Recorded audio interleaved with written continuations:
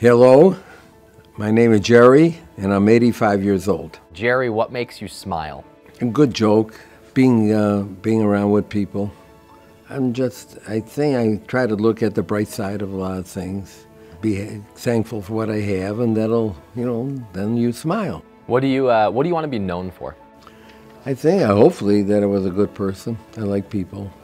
If you could choose to have any superpower in the world, what superpower would you want? I could say be like Superman. I could fly and be strong, but no, I think to be more knowledge, more brain power. To be able to remember more things than I do. I have a terrible time. I can't remember names. Think about the most difficult time in your life. If someone else was going through a similar situation, how would you encourage them to get through it? Well, of course, the most difficult time of my life were twice.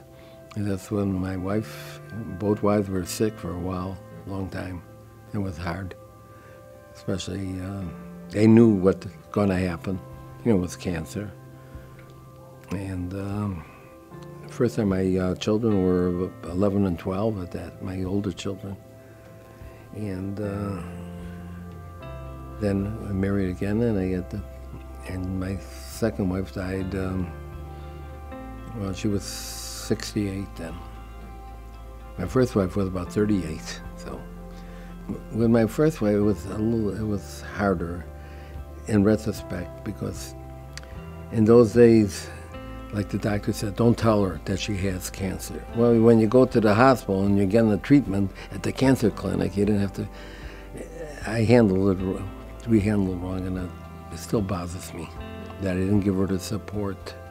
And I think that was a very hard time that she should have had. But I was young, and we didn't, I didn't know about that. It's hard. Just give them as much support as you can, and if they want to cry, let them cry. What's the #1 thing on your bucket list right now? I'd love to jump from a plane, but I'm too chicken. The skydive, I would love to do that. I'd love to try and fly a plane. I envy those, who could bring up that plane and fly it and bring it down. I could probably, I don't know about taking it up, but I know I could come down. I don't know how, but... Could you please finish this sentence? The key to happiness is? Be thankful for what you have. That's all.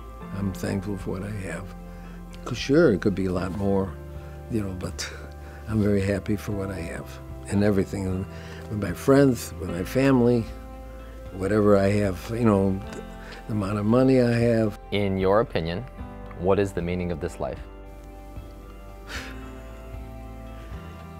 Of why we're here.